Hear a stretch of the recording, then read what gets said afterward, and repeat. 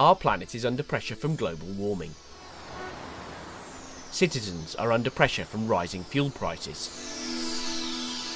Local authorities are struggling with increased traffic congestion, and increasing costs mean freight and transport companies must find ways to increase time and fuel efficiency.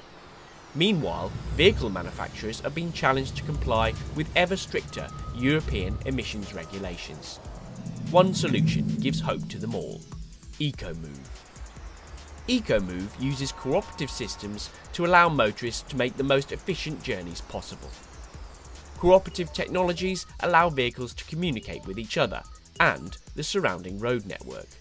Traffic lights can be set to give preferential treatment to specific types of vehicles, such as lorries and the emergency services, allowing them to continue their journey without delay. Alerts from one vehicle to another inform them of traffic jams and other disruptions ahead. Control centres can also use these alerts to inform the wider road network about potential problems. The system can also be used to create something called a green wave, which informs motorists of the appropriate speed at which to travel to ensure they arrive at every traffic signal on green.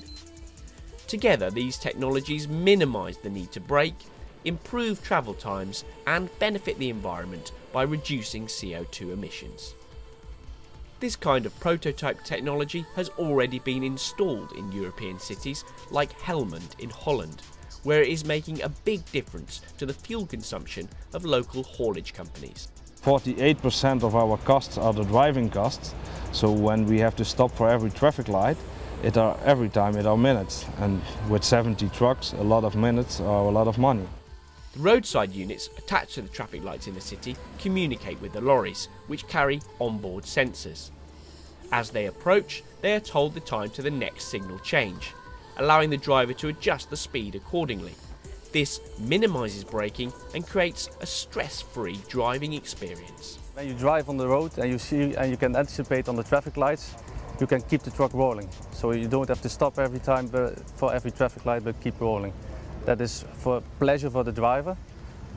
It's benefits for the environment, and even the costs for the trucks, for the brakes, the petrol using. Everything works better and smoother if to keep on rolling. Other in-car technologies allow drivers to anticipate the signal changes, but also provide active feedback to the driver.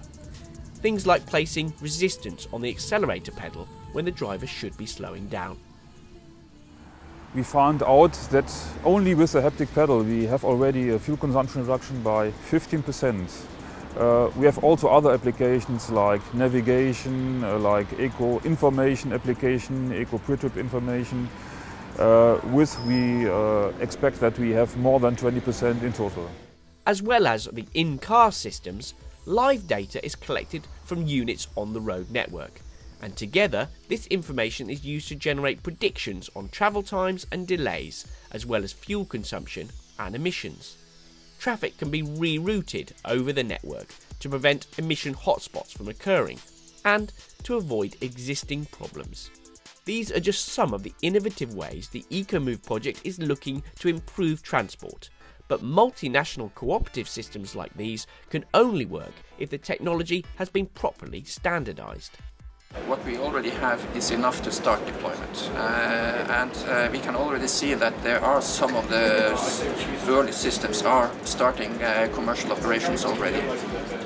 However, once we want to do more, to connect more services, to grow this system in various ways, then we do need to have more data sets, we do need to have more security, and we also need to have much more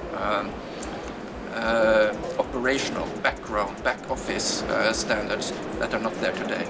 By integrating each level of traffic management together, and by combining routing with driving performance and control strategies, eCoMove gives drivers, fleet managers and city authorities the tools they need to save time, money and the environment.